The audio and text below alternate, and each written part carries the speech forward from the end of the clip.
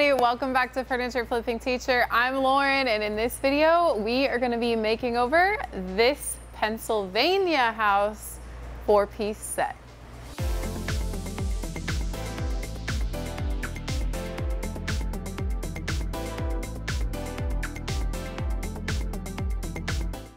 If you ask me, this is a super cool story on how I got this set for as cheap as I got it. I was scrolling on Facebook Marketplace and I came across some pretty dingy photos and I was like, what's this? And it was this whole set plus the bed and the headboard, and there were mirrors that went with it, the whole 9 yards. And it was listed at only $200. So I was like, of course, I've clicked right away, did some more research about the pieces, and I knew that this was a top-notch quality set. I did not know that it was Pennsylvania house until I actually arrived there, but when I was messaging the lady, she was like, yeah, no problem, you can come and pick it up, you know, later this week. And I gave her a $100 deposit so she would hold it for me. And come to find out, it was at an estate sale, and the last day of the sale, she had done a half off of her estate sale. So she only charged me $100 for these 4 pieces.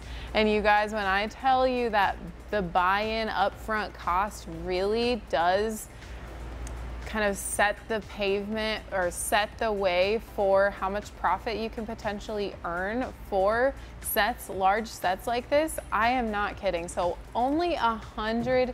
Enough of me talking. We are going to remove some hardware.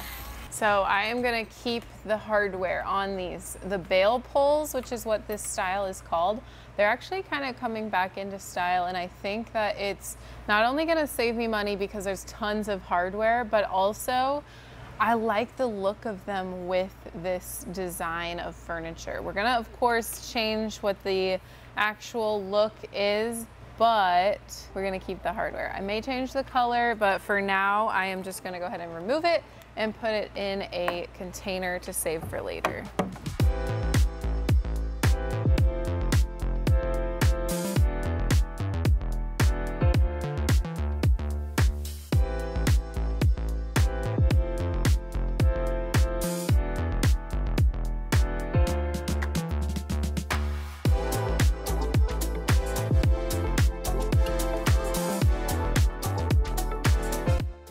I decided that on this piece, or this set, I am going to keep track of the time that it takes me to make over this set, just so that we can have all of the true numbers. So just removing the hardware took me 15 minutes. And I will continue to update this after every single step so that you guys can kind of gauge how long a project this size may take. Next up, we are going to clean.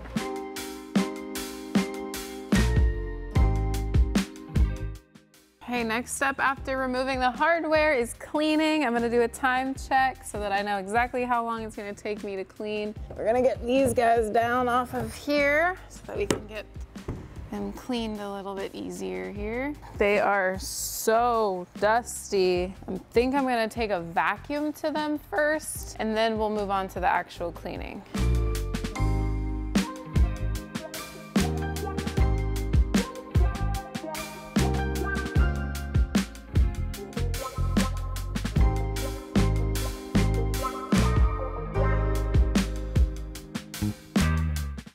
All right, now that I got all the vacuuming done, we're ready to actually clean these pieces down. I am going to be using the Lily Moon Paints Furniture Prep Cleaner. A lot of you guys ask about this. It does not require a rinse, and it will be linked down below in the description. I just spray it on and let it kind of do its thing for a minute and then wipe it all off. It gets the dust and grease and grime off of the surface and really preps it to be sanded. I'm also going to be taking out the drawers, and I don't know what we're going to find inside. I'll probably have to do some more vacuuming, but we'll just kind of go from there.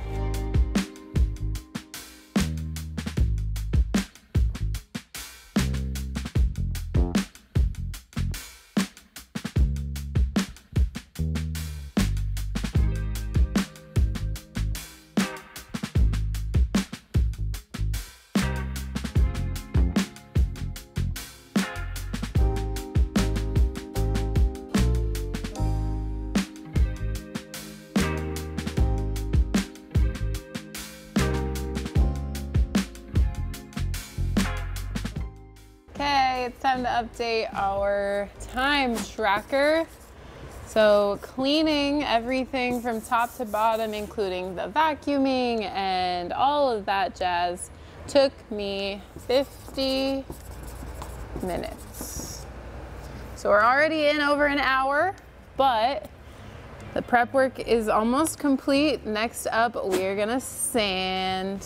Okay, time to sand these babies. So we're gonna do a little bit of sanding the finish off as well as scuff sanding. I'm gonna start with the tops. The tops are in like really good condition, but I want them to be in perfect condition. So I'm going to sand the tops off. There's just a few scratches, but since I want to stain these, I could have left them as is potentially, but there's just a few areas where they're not quite perfection.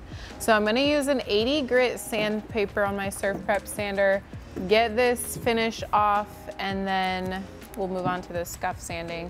I'm planning to do a stained top, so that's why I want to go ahead and sand it all off.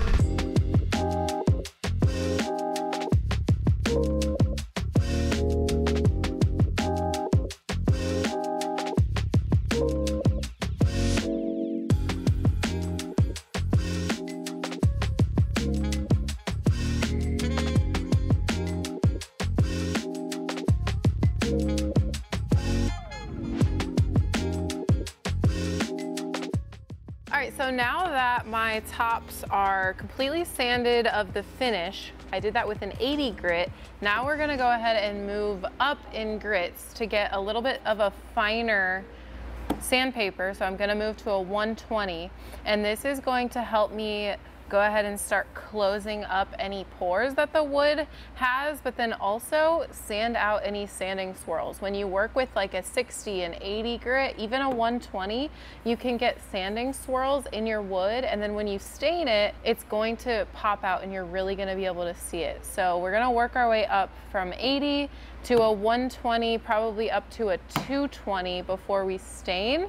That way we have a nice surface with no sanding swirls. Okay, so this is already such a more smooth surface now that I just went over it with a 120. I don't think there's any sanding swirls, but before staining, I always like to go up to about a 220 grit.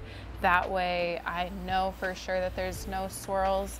And probably before I'm 100% finished sanding the tops, I'll take a water mister and just mist everything, because when it darkens up is when you can really see those sanding swirls. So that'll just really allow me to make sure 100% that there are none left before I stain, because it's the pits when you have to go back and basically re-sand everything if you've done the stain and then you see sanding swirls. We don't want that, so you'd have to redo everything. And I want to avoid that, so we got to take the steps to do it up front before we need to move on to the stain. But I'm going to go ahead and pull this nightstand over and do the same thing.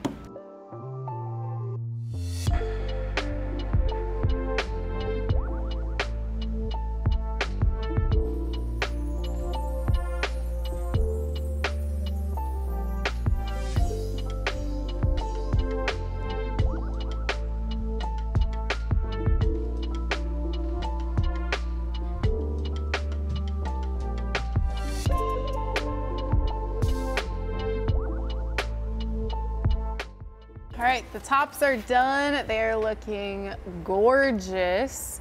I am moving on now to some scuff sanding. I'm gonna start over here on the drawers. So the difference between scuff sanding and regular sanding is I went all the way down and removed the color and the finish on the tops. But for these, I'm just gonna go over it with a 180 grit and kind of roughen up the surface a little bit so that the primer can adhere really nicely. This is like a pretty glossy surface, so we wanna give it some tooth so that it can really grab onto it.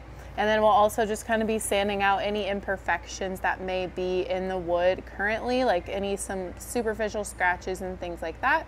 But we're not going to be getting rid of the color. There might be some areas that will kind of take off the finish a little bit, but mostly it's just going to give it a rougher surface.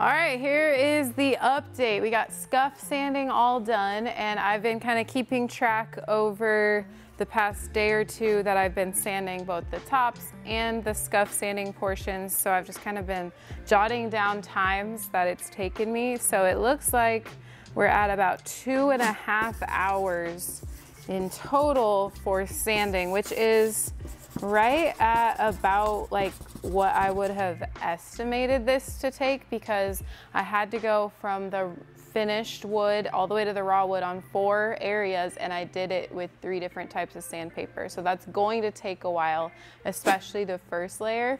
And then of course, scuff sanding always just takes a little bit of time because there's so many nooks and crannies that you need to make sure to get into so that the primer will adhere everywhere, and not just on like the main surfaces, but even in all of the little crevices. So we're still keeping track here. Next step is going to be just double checking to make sure that there's no repairs that need to be made. If there are, I'm going to be using some Bondo and wood filler, and then we'll move on to the next step. So there's not really any repairs, but I am going to do a little bit of hole filling. There were those keyhole, I know there's a specific name, I just can't think of it right now, but there's the keyhole, they were fake, and I just don't want to put them back on. I am going to still use the original hardware, but probably change it to a different color. But those just, to me, they dated the piece a little bit. So I am going to just fill in those holes. And if I want to put them back on later, I can always do that by just pounding in the nail holes again. For now, I'm just going to cover them up. So we've got the Bondo and the cream hardener here. I don't need a lot because there's only going to be the 8 little tiny holes that I need to fill. And then once this hardens up, I'll be able to sand it all back. Okay, now there is some areas of these pieces that I want to cut off. So we're going to work on that next. So for the bottoms of these pieces, a lot of them, or all 4 of them, have little wooden decor pieces that are just supposed to be decorative, and to me it just super dates these pieces a lot. So I am going to be modifying them a little bit just to bring them back into like the modern day. The nightstands do have like solid sides, and I'm not going to touch that, but this part right here where it kind of dips down, I don't know what they were thinking, but to me this is just not a great design choice. I'm gonna cut this off and just make it a curved full line, like kind of flatten it out at the top, I guess you could say. So I'm gonna take my jigsaw right here and go ahead and cut that off. I think I'm gonna grab some painter's tape just so that I have a line to go with. Other than that, it should be smooth sailing. The lines don't have to be perfect. We can always sand them smooth, but this will give me a gist of where I'm supposed to cut. Now I'm gonna take an 80 grit sandpaper and just flatten that out a little bit. There was not quite enough space here for me to get the jigsaw as far up as I wanted to, so we're just gonna have to modify it a little bit with my sander.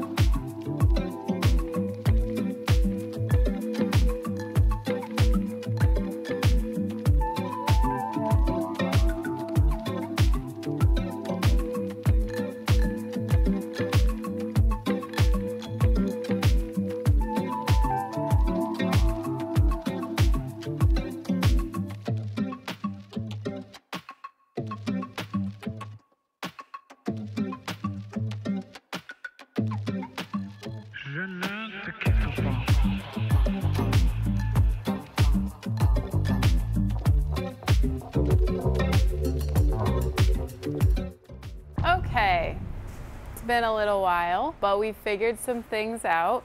So originally I wanted to just cut off, you know, the details like I told you.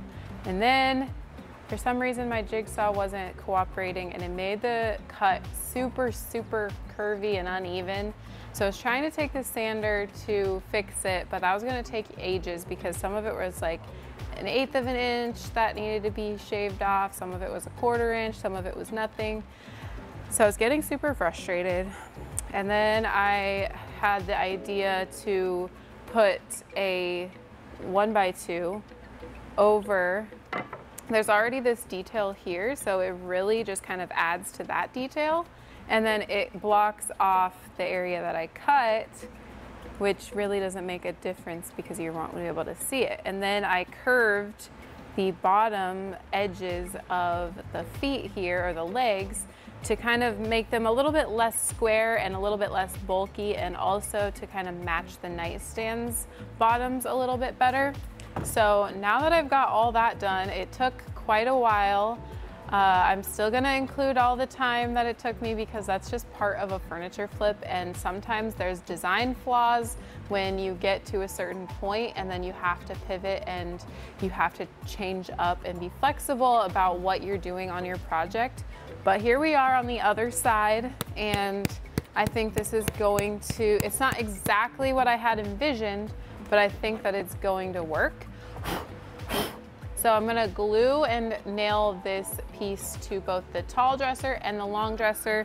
The nightstands are all good, so we didn't need to do it on those. And then we'll let these dry while we kind of prep for primer, and then we'll prep for primer. So I like to use wood glue and nails because the wood glue is going to hold it on there forever.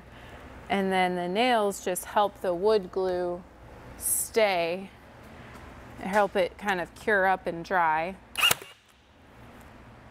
So that's why I like to use both. And then we'll just take a little bit of wood filler and fill in these nail holes so that you'll never even know they were there.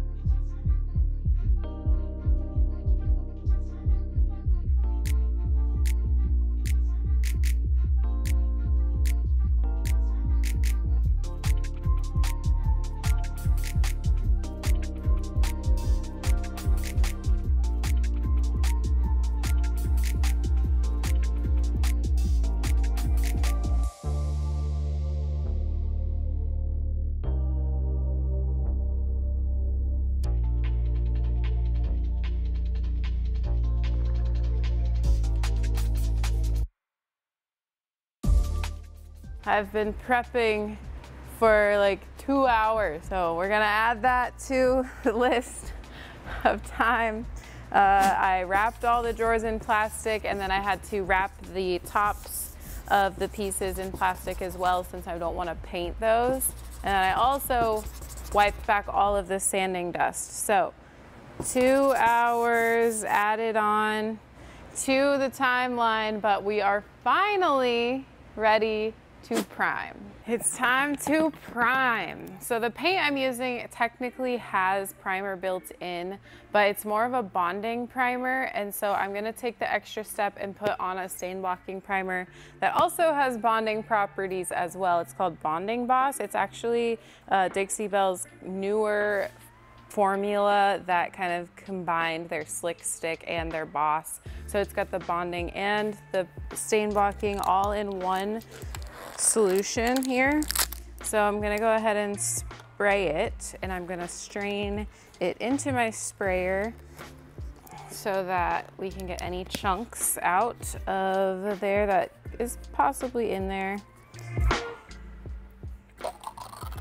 I'm using gray, and that's just because this is gonna be really close to the color that I'm gonna go. I didn't want to use white because sometimes that has harder time covering really well, and you have like to do multiple coats. So this gray should give us a nice coat or two of the first layers, and then the actual paint will go on super smooth. Once this strains in, we'll be able to spray everything.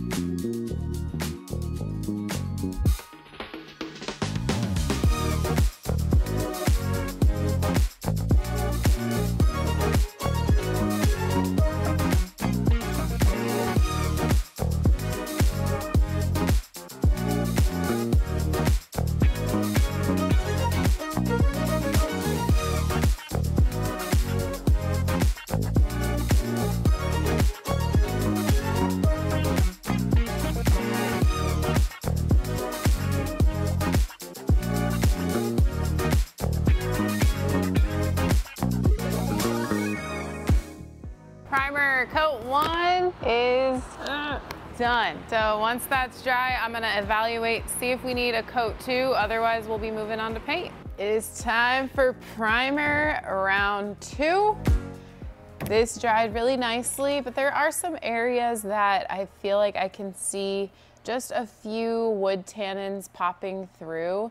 And generally, if there is exposed wood, this will happen on the first layer of primer, and then that second layer will just really lock it all in, and then it'll give us full coverage as well. But I did do the scratch test, no primers coming off anywhere, which means that we did an awesome job cleaning and sanding. It's always important to test your primer on the first or second coat, because you don't want to continue on to the painting if your primer's not even adhering to the surface well. And all you do is just kind of take your nails and like really scratch at it. It kind of gives you the ick, but you really scratch at it, make sure that it's not coming off at all, and then you're good to go with primer.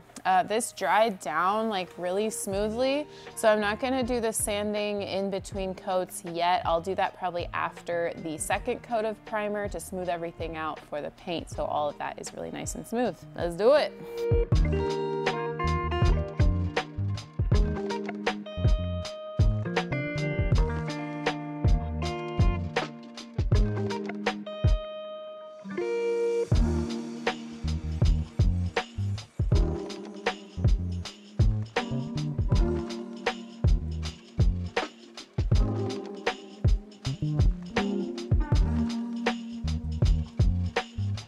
It's time to paint. I'm so excited. It's Just been a long time coming, let's just say. Prep is done, so painting is here. I'm gonna use the Dixie Belle Silk Paint. It's all in one. It has the primer, paint, and top coat built in. I already did the primer, explained that to you guys on why I did that. The color I'm gonna be using is Glacier. So it's this warm white. It's more of like a beige color, I would say. It's really pretty. It's neutral. I haven't done a neutral set in a little while, and I like to kind of switch up the colors that I choose, both for your guys' sake, but then also for my inventory here at the shop. So I'm gonna strain this in, and then I always like to use the Floetrol, which is a substance that helps keep your paint wetter longer, and so then it helps with self-leveling. Now the silk paint has self-leveling properties in it already, but this just kind of gives it even more of a time to level out since these surfaces are so large. So I'm gonna pour this whole jar of paint into here and then mix it in with some Floetrol. And then I'm also gonna put just a small amount of water to thin it out the slightest bit to get a better spray pattern. Using silk paint quite a lot, I just kind of know about how much water needs to be added for a really good spray pattern. It's like maybe an ounce or two of water for the full amount of paint that I just put in. That'll be plenty. And then of course, we'll want to make sure that everything is stirred up really, really well so that it's all one consistent product. All right, time to spray.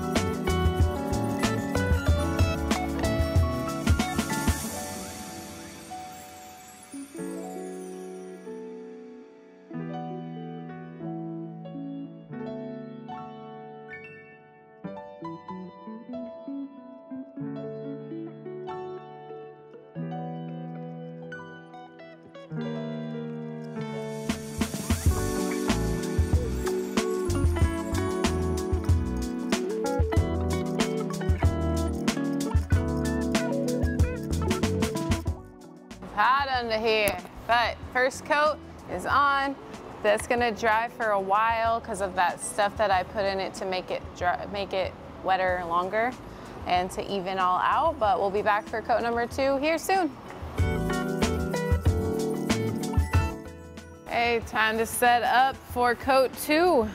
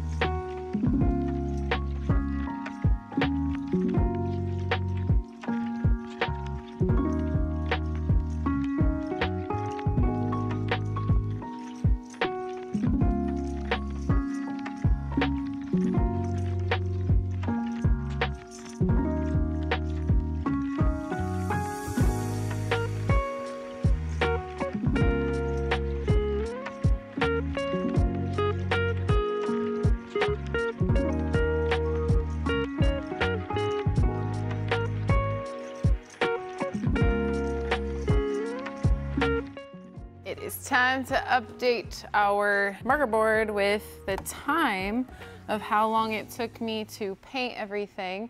It's actually a lot less than primer because I found a different way to do the drawers. Sometimes when you have drawers and you're doing them individually, it can take a while to move them. So I put them in a line on the table, and that really helped speed things up. So we are in about 40 minutes when it came to painting. And the next step is I am going to be unwrapping everything, kind of starting to reassemble, but then also we are going to be staining the tops of these drawers, or of these dressers, and I am going to show you exactly how to do that next. First things first, I'm going to take the plastic off of the top of this guy. Now I am going to stain the top here, and I am going to be using some stuff that I just had on hand. It's from Leet. It's a gel stain, but it's water-based. The color is barnwood, and I'm just going to go ahead and apply it like normal. I generally like to just mist the top very lightly to help absorb it. Water kind of acts as like an oil-based pre-stain for oil-based stain. Like a pre-stain would be for oil-based stains, but this is water-based.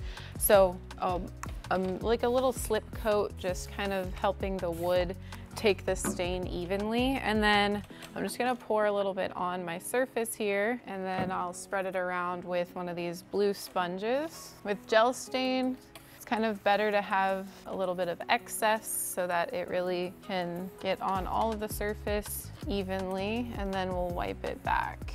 So I'm thinking this is gonna be just a tad bit lighter than I'm wanting, but I'm gonna let it dry down, and I'll probably come back and do a second coat. But in the meantime, I'll do the rest of the tops for coat 1 and then see what it's looking like.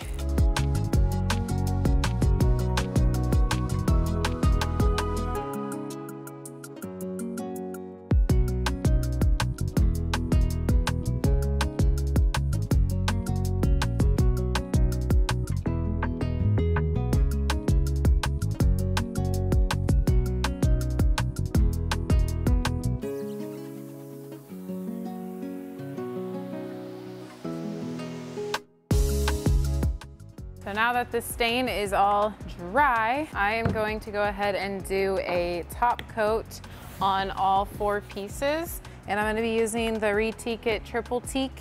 That is just the top coat, and it goes with the stain. So I just, whenever I can, I like to use the same products on top of each other, but it's not technically necessary. You could really use any top coat with the stain, but just personal preference. So I'm going to be using my Zibra top coat brush for this. This is going to help me just get a really streak-free finish on the top, and I'll probably do a couple coats.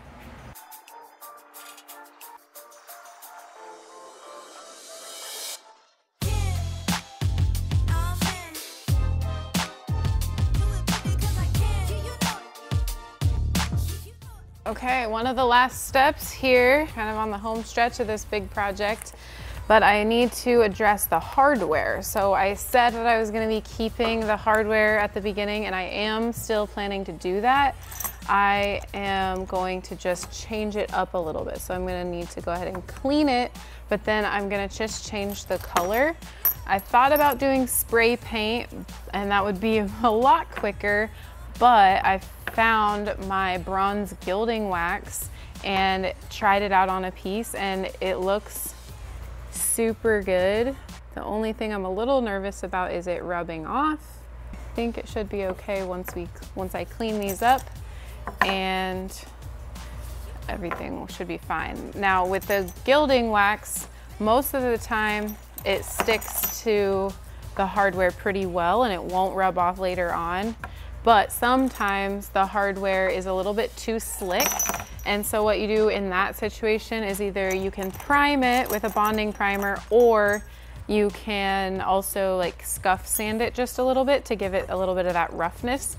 So I may have to do that on these, but either way, I think that this is gonna look a lot nicer and last a lot longer than like a spray painted hardware would.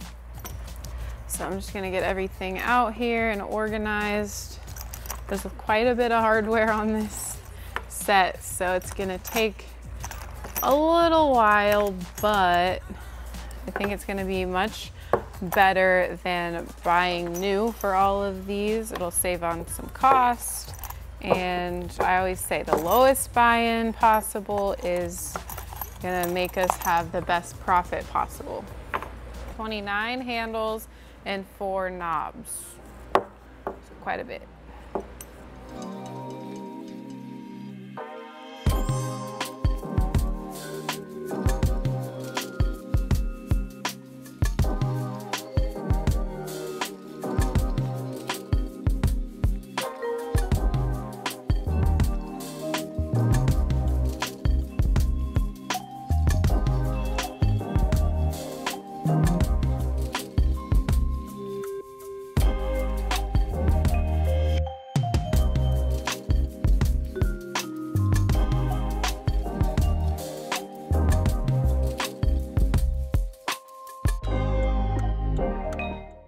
Okay, all of the hardware has pretty much cured overnight, so I am ready to reassemble. All these things need are the hardware, and then we're finished up with this 4-piece set.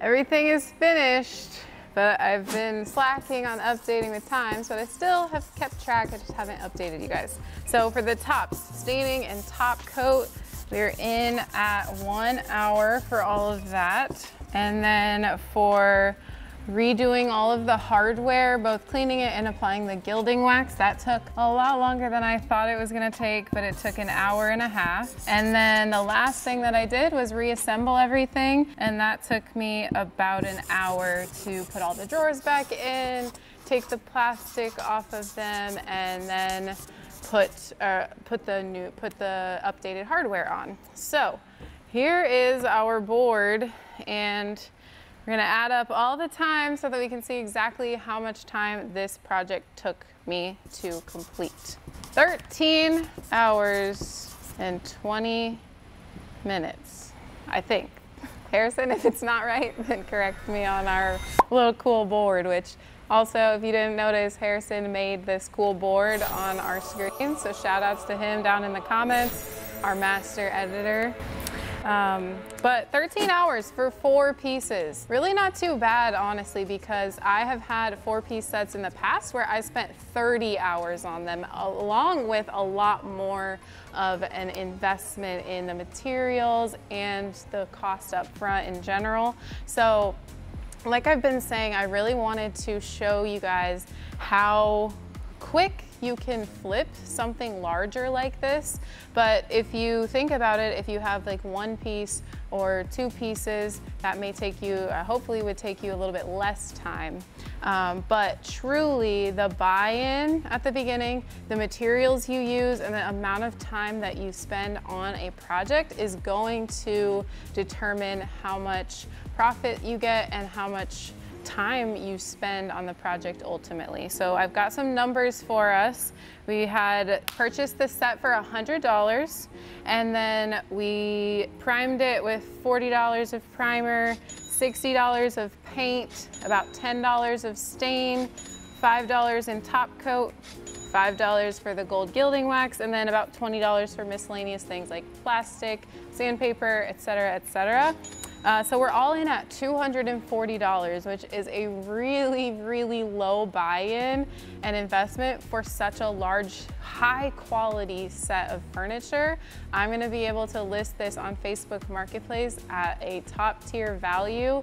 I think I'm gonna go for about $2,750. So that's gonna give me around a $2,500 profit, which is insane for this because again, the buy-in was so low in the beginning. So let's do some more math, and we're gonna do 2,500 divided by 13. So that is nearly $200 an hour. We're at $192 per hour if I sell it at the $27.50, which I'm confident I will, because this is a neutral color set that really helps appease the masses, if you will, instead of painting it like red or purple or a color that isn't so desirable for a lot of people. I'm confident that this should fly off the shelves, and it's a look that I haven't done like truly ever, I don't think. So I'm excited to see how the market takes it, so that way maybe I can recreate this look here in the near future. Thank you guys so much for watching. All the links are gonna be down below in the description for all of the products and tools that I used in this video, so be sure and check that out down below. I will be back next week for another furniture flip, and we'll see you on the flip side.